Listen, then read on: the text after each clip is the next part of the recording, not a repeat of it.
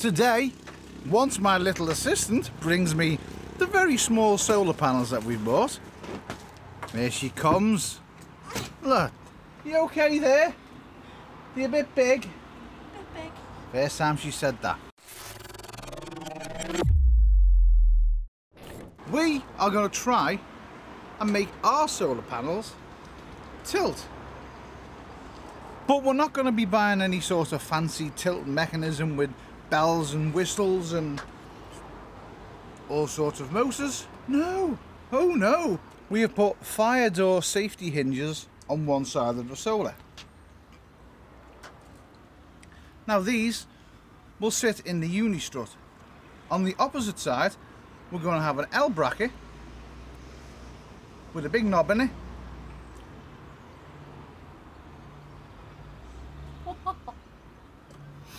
With a big knob in it. And the big knob is going to screw in. Trying to be serious here. Sorry. It's pretty simple, it's pretty easy. It might be a little bit caveman, but it's going to work. Trust me, it's going to take us 5 minutes.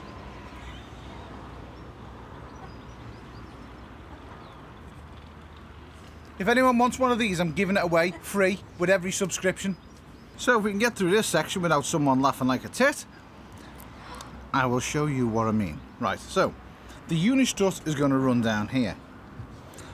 They are Boingers. star boingers, right? The star boingers go in the unistrut. They're an 8M thread. We have some 8M stainless steel bolts, which I have pre-drilled the actual hinge, and they will screw into the boinger. Okay, that's not the technical word for them, by the way, but welcome to the Urban Explorer. So we need to get this up on the roof in one piece.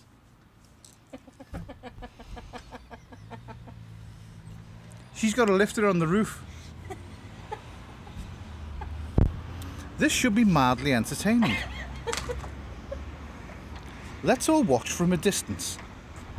I'm going to put you out the way over there while we cause havoc, probably get into an argument, fight, and one of us gets left on the roof. What could go wrong?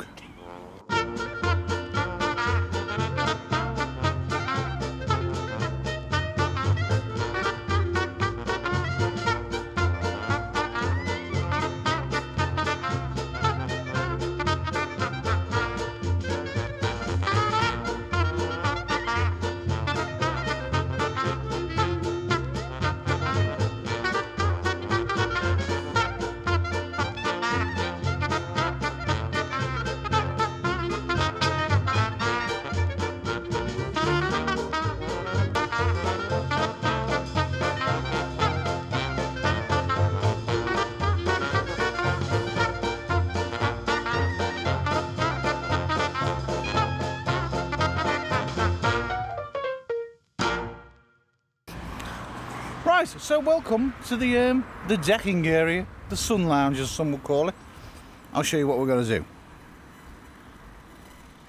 So, we've got the M8 bolts in the track there, and we're going to put these hinges over the track and bolt into them. Right, so one thing we've got to make sure is that it doesn't interfere with the fan, so if Emma can just put the fan up,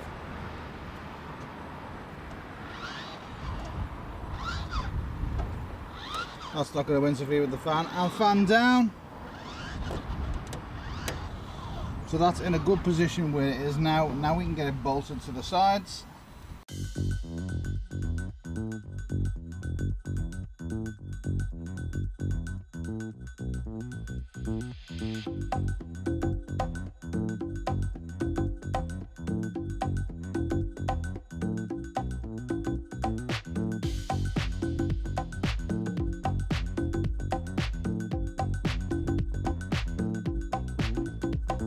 Right, now to see if the solar tilts.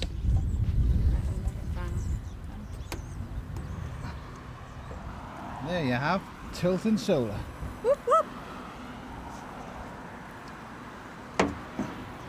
Right, now we just need to put some brackets in there, some LA bolts in the sides, and we can bolt it down.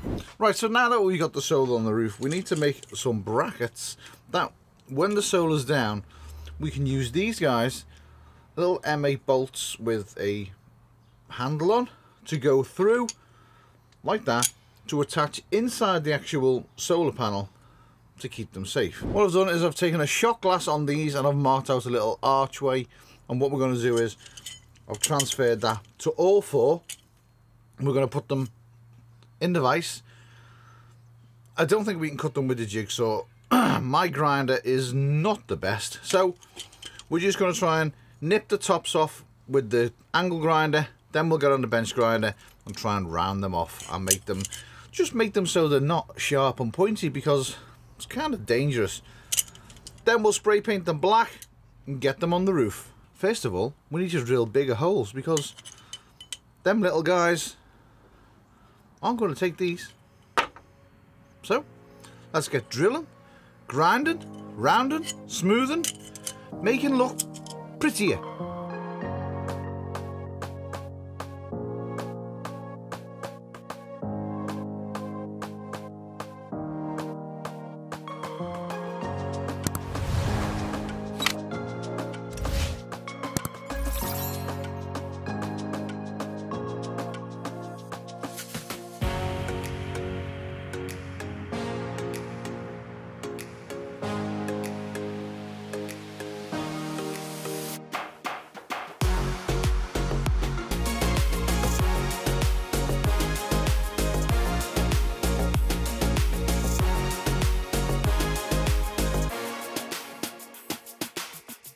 The brackets are going to sit like this, bolt through into the solar and keep them nice and secure. I'll show you what I mean. So they're going to sit like that, just raised up just a little bit like this, bolted into the solar, and that's going to hold the solar panels on, and absolutely no problem whatsoever. And then once we undo these bolts, then the solar on the struts will lift up and give us angled solar. We can get the most of the sun. So let's get these brackets in, measure them up and go for it. So these little spring washers, they just go in like that, and then they twist so they're in line with the actual unistrut, because the unistrut curves over, and then we can just push them right underneath where the bracket is. Take our bolt, go through the unistrut,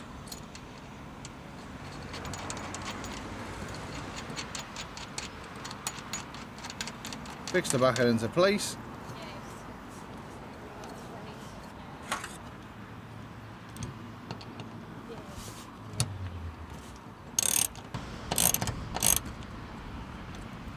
and then there, perfectly secure. And then once we lower the solar down, it fits perfect. So we've marked where we need the riv nut on each side. That one needs to just go up just a little bit like that. We can drill them, then put the riv nut in, and then from this side we've got a big thing that goes in, and then when we want to undo the solar, we undo that one, we undo that one, and then on the gas strut the solar is then going to lift up. There's just a little bit tight there, so they just need a little bit of a, but that will give in time. The closer they are anyway, that's going to be better. You know, it doesn't need to be millimetre perfect, but that is fine.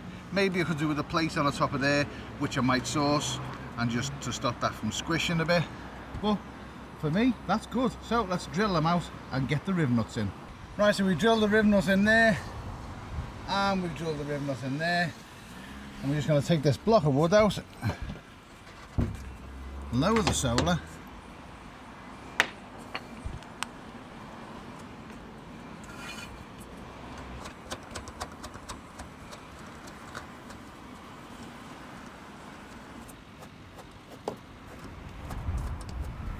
right, so that's both solar panels that lock down in place. They're going nowhere. What we need to do now is we need to put the pistons on the side, so when we undo these on the front, the two solar panels will independently lift up in the air at a reasonable angle to get the hot shiny thing. I was going to put gas struts on them, but To be honest with you, the ones that I bought were far too strong for the aluminium that is in them, and they were just flying up in the air. You know, it was just ridiculous. So I decided to scrap the gas struts, because I did look into getting ones that were specifically made for these weight and this dimensions, and it was coming out at something stupid like £200 for a set of 4 gas struts, which right now we've got better things to be spending our money on than £200 for gas struts. So I have made these.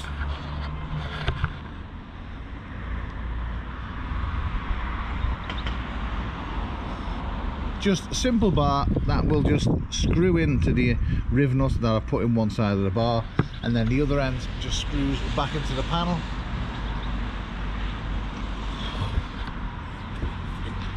So that is them. So we've got a riv nut in one end, and then the other end will just literally screw in to the actual panel. So to tilt the solar on the van, because it's hinged on one side, undo the solar panel, both ends. Then we take one of our bars and we thread one end into the solar panel,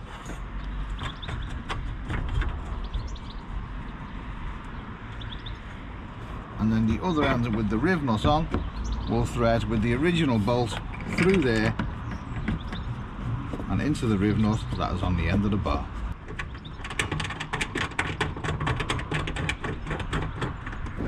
And then they are going nowhere. One of the other problems I found out with the actual gas struts as well is, although there was a lot of pressure in them, they were quite wobbly in the wind. With these on, you know, the van will tip over before they blow off. So as you can see, that is the Tilton Solar. That will do for me. Looks good, it works fine, and it functions properly as well. And it's also safe. So doing the solar panels were quite easy. It was just thinking outside the box, putting some heavy duty hinges on it and making it all safe. And I am glad that we went with box section rather than actuators or gas struts as well. Thinking of it, it's just less of a hassle, it's just less of a problem. Yeah, you might lose a couple of the screwy nuts, but you know, if a gas strut goes down or an actuator breaks, it means sending more electricity to an actuator. It's just more problems that you can encounter. Plus as well, the price of gas struts, you know, is just ridiculous. You can get cheap car ones, but they're too strong for something like that, which is only, you know, very lightweight. It's an aluminium frame with a solar panel on it, so it's not really worth the cost in my eyes. So don't forget, get yourself a van, get out there, build something amazing, and let me know how you get on with it, because it's not rocket science, it's not that hard, it just takes a little bit of thinking. And the more you can think outside the box, the better your van will be. Every single van is unique to every single person. Make your van yours. And whatever you do, do it well. See you soon.